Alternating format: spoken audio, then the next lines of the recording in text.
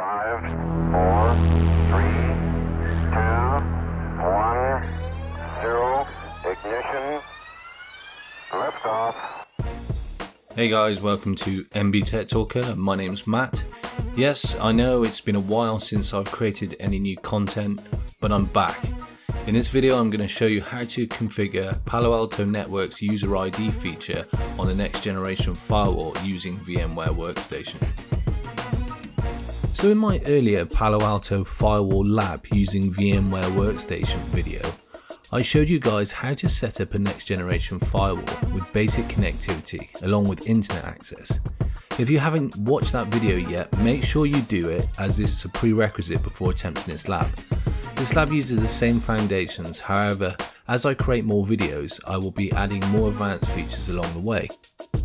Palo Alto Network's user ID technology's purpose is to identify all users on the network by usernames and user groups, and in turn associate IP addresses with usernames. This improves visibility of application usage based on users rather than just their IP addresses. Usernames and groups can be tied to security policies that ensure users can only have access to applications that are needed for them to perform their day-to-day tasks and applications that have been sanctioned by their organization. So there are different ways to collect and map user information. For example, we could use the Palo Alto integrated user ID agent that runs on the firewall, or we could use the Windows-based user ID agent that runs on the domain member, which collects IP addresses to username information, which is sent to the firewall. Both the Windows-based and Palo Alto integrated agent perform the same basic task, but they use different communication protocols suited them to different environments. For a deeper dive into the user ID technology, take a look at the Palo Alto Administrator Guide. I'll leave the link down in the description. In this user ID lab, I'm going to be covering the Windows-based agent, which is a server monitoring mapping method. As you can see in the topology diagram, a new DC security zone has been created. This is where the Active Directory server will reside. Once the next generation firewall is configured with the lab objectives, the Windows client will be able to communicate from the user zone to the DC zone. The user ID Windows agent will collect IP address to username information and send it on to the firewall. These are the lab prerequisites. So we need a Windows 2016 server up and running in VMware Workstation with Active Directory installed. The client machine needs to have access to the internet. A test domain account is required for the next generation firewall to communicate with the LDAP server. A test service account is required for the Windows user ID agent. Now let's go through the lab objectives. So an additional virtual network needs to be created in the VMware network editor. This is for the new DC security zone. The client and server will need to be on separate security zones using different subnets. The Windows client needs to be successfully joined to the Windows domain. User ID will need to be enabled on the source DC and user zone only, not enabled on the untrusted zones. Configure an LDAP server profile to define how the firewall communicates with the LDAP server. Download and install the Windows User ID Agent MSI from support.paloaltonetworks.com. Configure Active Directory group mappings to be used by user ID. Configure and verify the user ID agent connectivity. Configure a security policy action based on the source user or group. Verify user traffic traversing the firewall by viewing the firewall logs. Okay, so let's begin by opening the VMware editor. So if you click on the Windows button and then just type in editor, and then we need to run this as administrator. Click yes. And what we're going to be doing is adding a new network. So this is going to be virtual network 8. Click OK. So I'm not going to be using DHCP, so I'm going to uncheck that. But what I am going to do is assign a new subnet. Looking at the diagram, it was 10.4.4.0 on a /24 subnet, and then click apply and then OK.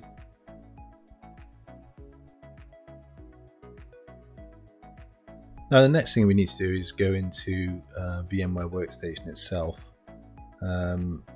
and assign the new virtual network to the firewalls. So let's click on the first firewall, and we're going to go into settings, and then as you can see we have got the last network, I think it's for the HA, is VMnet 7. So we're just going to add a new network in here. So we're going to click on network adapter. We're going to assign the new VMnet 8 to the firewall there, and then click OK. And then let's do the same on firewall 2.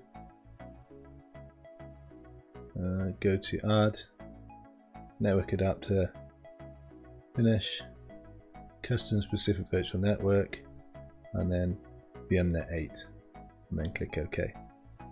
Now, I don't know if you remember, but if you watch my previous video, you know that in order for the Palo Alto to boot up, we need to make sure that the virtual adapter or virtual device is the right type. So we need to go and edit the VMX file. So you need to go where your virtual machines are stored. Now mine's on this PC, documents, virtual machines, and then I'm going to go into the first firewall, and I'm looking for the VMX file. Now I've got Notepad++ installed, so I'm going to edit it with that. So what we're looking for is the new Ethernet 8 interface, which should be in here. I have to scroll through it and take a look. So we're looking for Ethernet. So it's going to be Ethernet 7, isn't it, on here? So 7. So as you can see, there you go, Ethernet 7. It's assigned to VMnet 8. Now we need to make sure that the virtual device, like Ethernet 4, is set to VMX Net 3. So that's the virtual device type. So we need to copy that, and then we need to edit this one, and then paste, and then just save that, and then that's done. And then we need to do the second one. So if we go to the passive firewall, and then look for the VMX file again, and we're going to edit that so it was down at the bottom.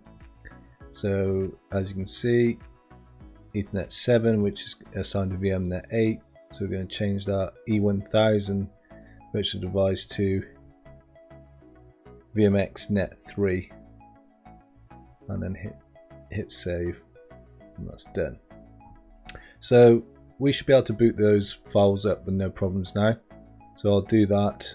So let's power on this one, the primary first, and then we'll power on the passive. So I'll let those boot up and get back to you in a minute.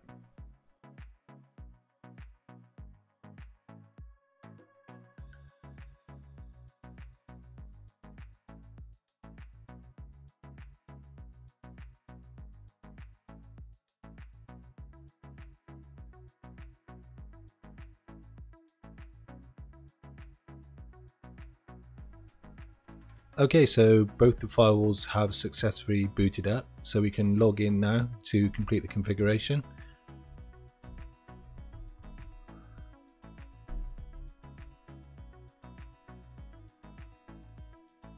And we can move on with the lab objectives. So let's go into network, and we're going to go into zones, and what we're going to do is add the new DC or data center zone. So it's going to be called DC, and we're going to change that to a layer 3.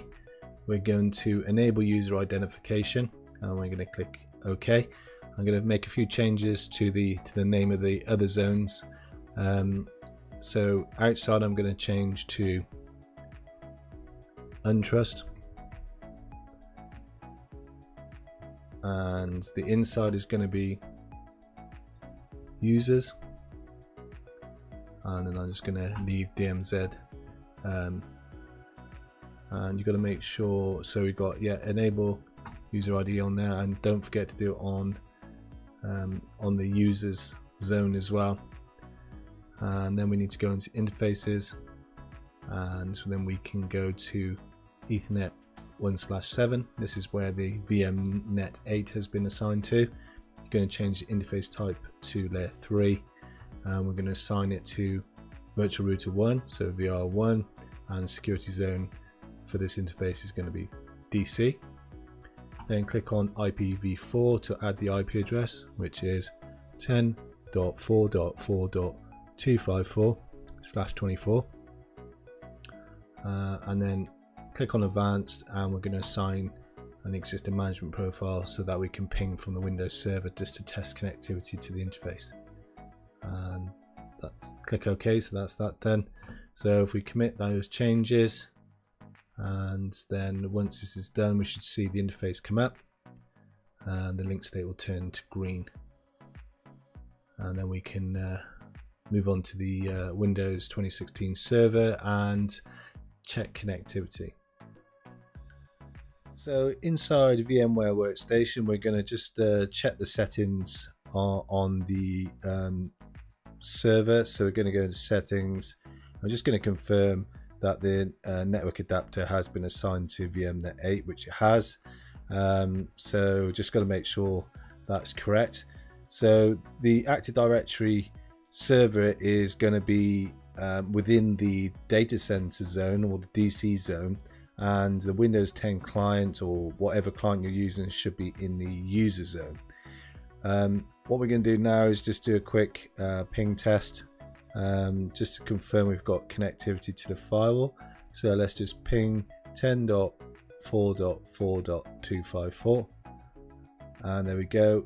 That's good. So that means our configuration so far is good, and we are happy. We can now go back to the firewall and configure a simple security policy to allow east-west traffic between the user zone and the DC zone, and from a DC zone to the user zone. So let's go and do that now. Okay, so we're back at the firewall dashboard. What we're going to do now is create a simple policy.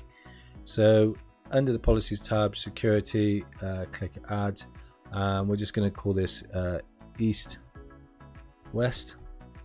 The source, I'm going to do this by directional, so ultimately I'm going to put users and DC, and then destination DC and users. This is going to allow traffic to flow between the zones in either direction. So users DC and DC users, application any, and I'm going to put this at any as well. This is just going to allow us to do the testing with the user ID. In future videos I'm going to kind of explore how to make the security policies a lot more restrictive, and so that we don't have permissive rules in the rule base. So for the time being, we're just going to leave that at like that, and then I'm going to change the name of this. This is going to be I'm just going to call this internet traffic, and then the source, we're going to have to add the DC to this as well, and also we're going to need to change the NAT rule as well, because the NAT rule won't know anything about the DC. So we're going to assign the DC to the source zone in the existing NAT policy. This rule was done in the original lab, so if you want to know how to set that up, then make sure you watch that video. So just go back to the security policies. So we've got internet traffic. So this is going to allow traffic out from the DC and user zone to the untrust zone. Any application at the moment, application default in this case, east-west traffic. This is going to allow user to data center user traffic. As I said, very permissive, but we can revisit this in a later lab. Under the interzone default, you can see that there isn't any logging turned on. So what you need to do is just highlight the rule and then click on override down the bottom here and go into actions, and then just tick the log at session end. This will now log any denied traffic, which you can be able to see in the monitor tab. And then once you've done that, click commit, and then we can wait for that to finish, and then we can pop back to the VMware Workstation, and we're going to go and check the Windows 10 client settings and just confirm that it's set up properly. And if we look at the network adapter, it's still assigned to the original what was the inside zone, which is now the user zone, so VMnet 3. So as long as it's set to VMnet 3 and that's assigned to user zone, that's correct. Click OK. So what we're going to do now is do a quick test from the Windows 10 client, and just make sure that we can ping the new Windows 2016 server on the DC zone, which should have an IP of 4.4.100, which it has.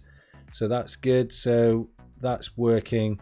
And then if we were to flick over to the Windows Server 2016 and do the same the other way, we can check the firewall rule is allowing traffic in both directions. So we're going to ping 10.3.3.10. I thought it was 3.3.10. Let me just confirm that. Windows 10. So let's do ipconfig. /all 3.3. So it must have a Windows firewall on here. So let's just turn that off. It is a lab environment after all. Windows firewall. Click on that, and yeah, you can see. Let's turn off. Let's just turn that off. Don't need that in the lab environment. So let's try that test again. Go back to Windows Server 2016, and then we'll just try that ping test again, and there we go. So let's go back over to the firewall, and we can take a look at the logs, and we should see traffic. So we got users to untrust, so that's going out to the internet. We got DC to DC, so we've got it looks like a broadcast there. DC to users, and let's just filter this down. So we've got DC to users. So if you click on any one of these zones, it will build a filter, a log filter in here, and then it can filter on the traffic. So you can see we've got DC to users. There's the ping. If we take that out and then hit return, it should then, now we want from users to DC, and there you go. You can see the ping going in the other direction. So that's all working the way I expected to. The next thing we can do is start configuring the LDAP server profile and start configuring user ID and testing. So let's get on with that now. Okay, so before we move on to the LDAP and user ID configuration, we need to make sure that the Windows 10 client has joined to the Windows domain. So let's go and check the IP details out first. So I'm just going to click on this icon down here and go to network and internet settings, and then I'm going to click on Ethernet and then change adapter options. Right click on Ethernet 0 and then properties, then go into TCP/IPv4 and just confirm that your domain controller or your Windows 2016 server IP is populated in here, and then click OK. We've already verified connectivity across the firewall, so it shouldn't be a problem. And then I'm going to go on to File Explorer and this PC properties, and then we're going to go in and change the domain name from the work group there, and we're going to click on domain, and then I'm going to be putting in mb tech .local, and then click OK. And that's a good sign. We've got an authentication box, so I'm just going to authenticate and then click OK. So there we go. So the client has now successfully joined the domain. Click OK, and we're going to need to restart for the changes to take effect, so let's do that now. So we can now move on to the LDAP and user ID configuration. So let's move on to that now. So going back to the lab prerequisites, we need to make sure we've got the right account set up for the next generation firewall to communicate with the LDAP server, and also for the Windows user ID agent to run as a service.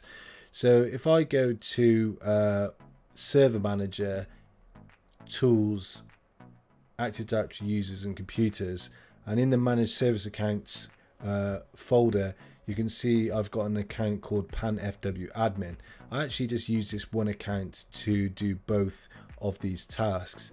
So I'm just going to show you how I've got this account set up and which groups it's a member of. So you need to take a note of this. So this account is a member of the administrators, distributed COM, domain users, event log readers, and server operator groups.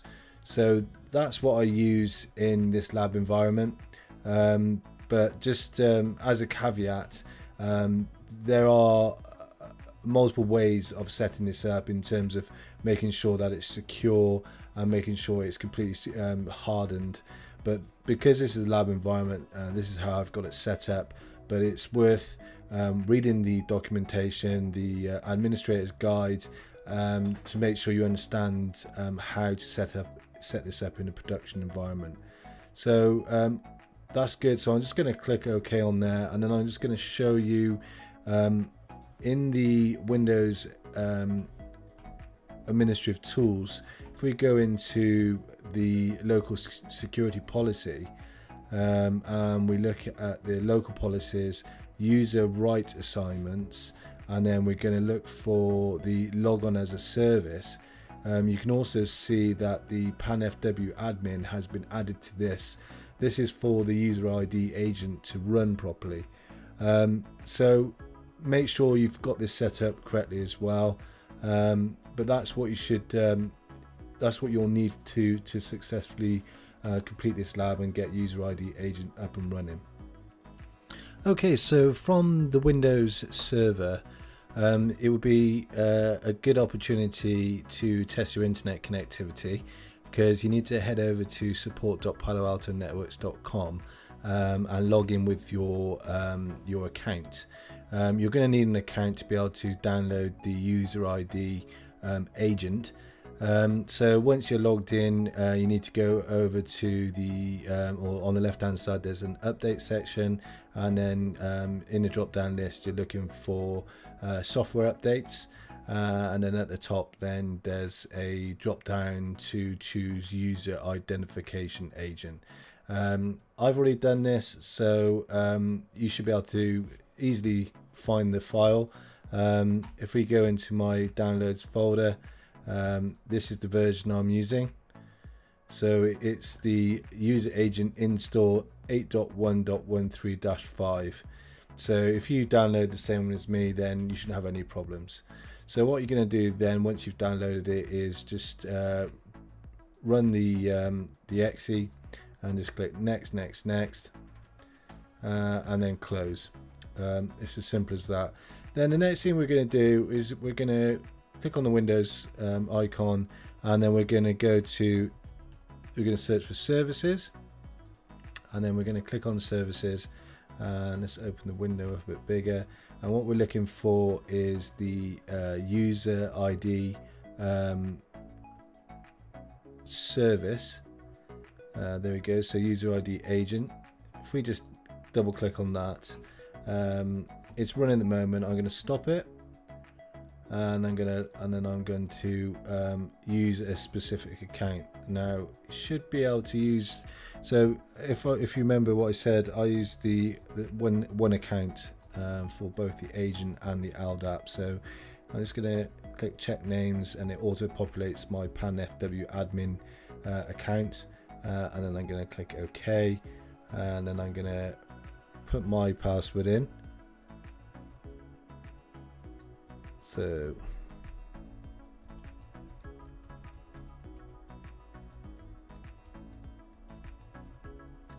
and then click apply, and then OK, and then should be able to start that service, and as long as your account's got the right privileges, it should start up fine. So that's looking good. I can close that window now. If I now go and look for the user ID agent application and open that up, we can go to setup, and I'm going to edit. Now I'm just going to put the same username in there, which is pan fw admin, and then I'm just going to put the password in again, and then click OK, and basically that is now waiting for a connection from the firewall.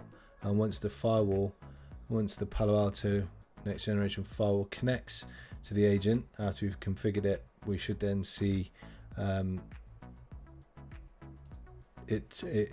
the end of the discovery section, we should be able to see the servers, so the firewall in there, and itself, its actual network, the actual servers interfaces and subnets, not the actual firewall. It's actually the servers information that'll be populated.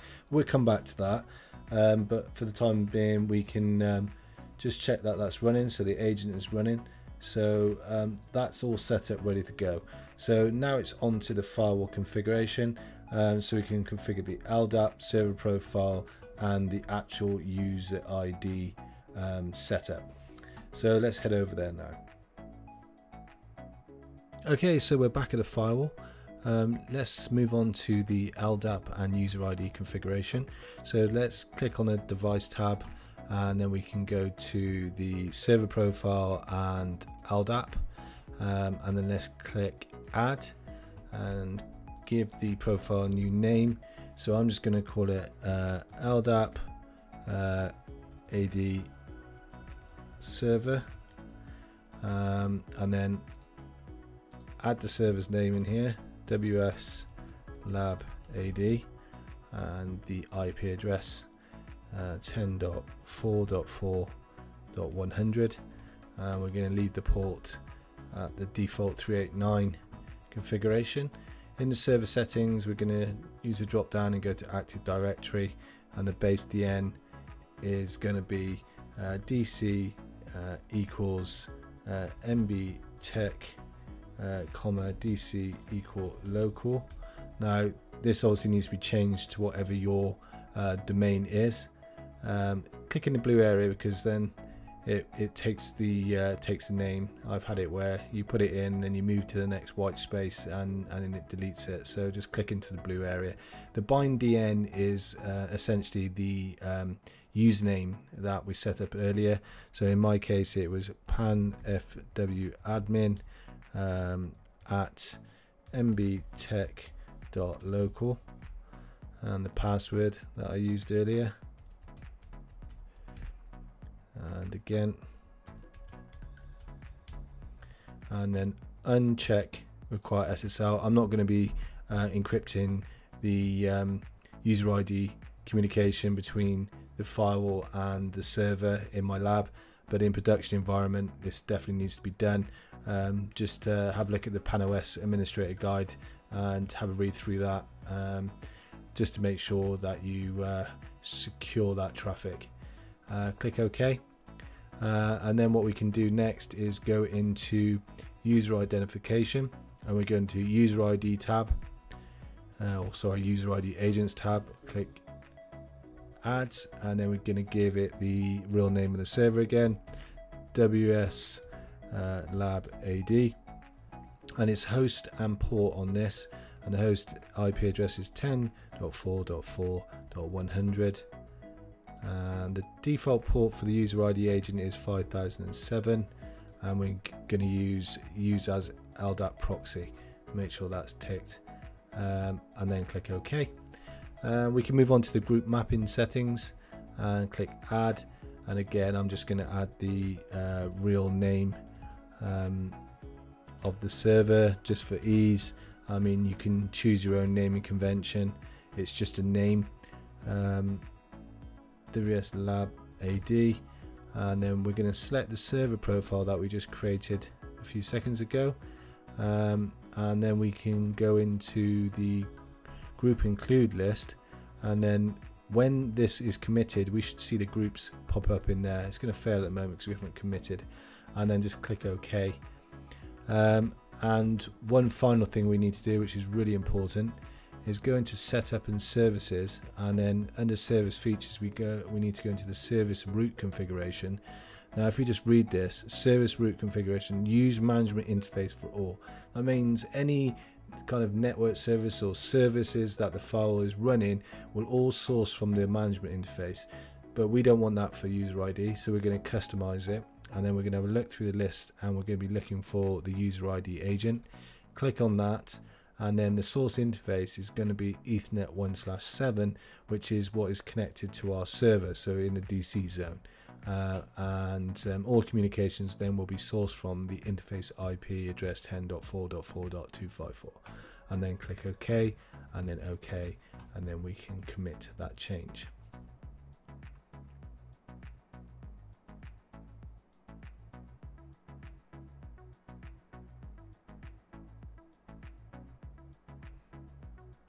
So now that's been committed, we can now go and check out the status of the LDAP connection, or the user ID connection. So if we go to user ID, we go to user ID agents, you can see now the connection to the Windows server running the user ID agent is now connected because of the green light.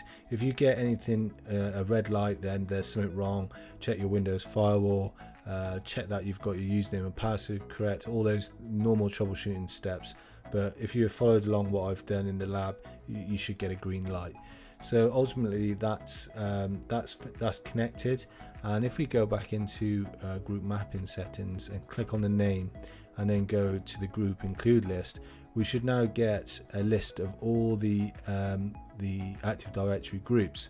I'm going to add the domain users into the included groups box on the right hand side. This then will be available in the security policy, and any users that are in this group will show up as source users in the rule base, so in the security policies, which then you can be very granular with your security policies. So I'm going to click OK. I'm going to commit that. So while that's doing that, I'm just going to pop over to the Windows 10 machine. Sorry, no, the Windows 2016 machine. I'm going to log back in.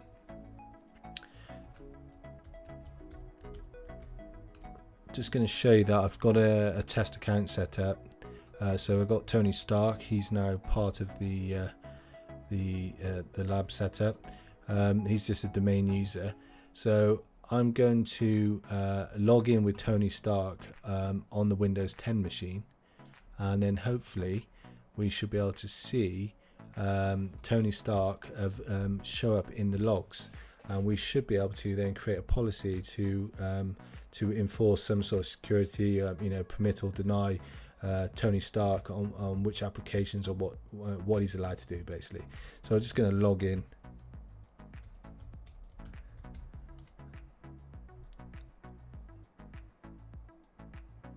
So he's successfully logged in, and we should be able to open up a browser and go to Google,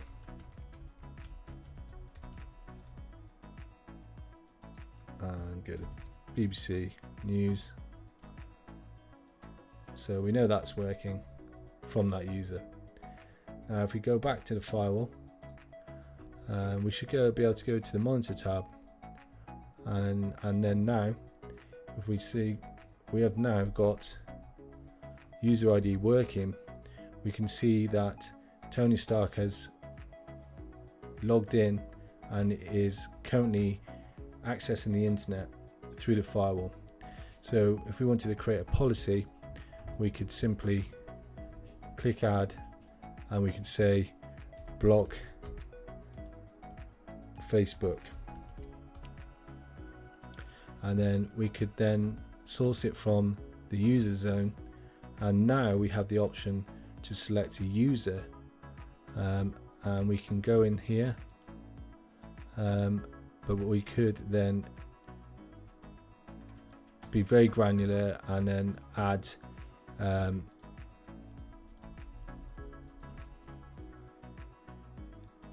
T Stark as a source user, destination to the untrust application. We could now block Facebook.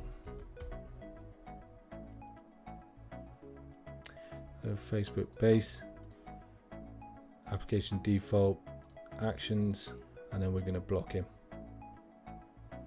or deny him, and then click OK. Then we'll move that one up to the top, and then we're going to commit.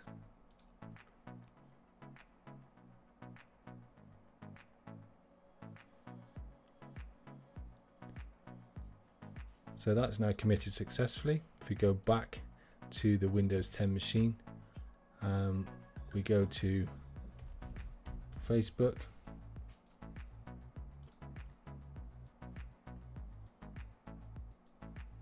and let's do it through Google. And if we go to Facebook and try and log in, can't connect. And if we go back to the firewall logs and filter just on Tony, you can see there he's tried to log into Facebook, but it's been denied. So that is now a completed user ID installation. It's working properly, as you can see. I hope this has been useful and you found it interesting. If you've got any comments, please leave them in the comment section below. If you like the video, please subscribe. I'll be making more videos about Palo Alto next generation firewalls going forward. Thanks very much, and see you soon. Bye bye. Okay guys, that's it for today's video. Thanks for watching. Over the next coming weeks, I will be uploading more videos where I will be sharing more content about Palo Alto firewall features and technologies and how to configure them. If you like this video, I'm sure you know what to do by now, but just in case you don't, please hit that like button below and share with your friends, and be sure to hit that subscribe button and the bell to get notified every single time I post a new video. If you have any ideas of video content you want me to create, please put them in the comments below, as I would love to hear your feedback on any aspect of my channel. Please keep watching, and I will see you in the next video. Thanks.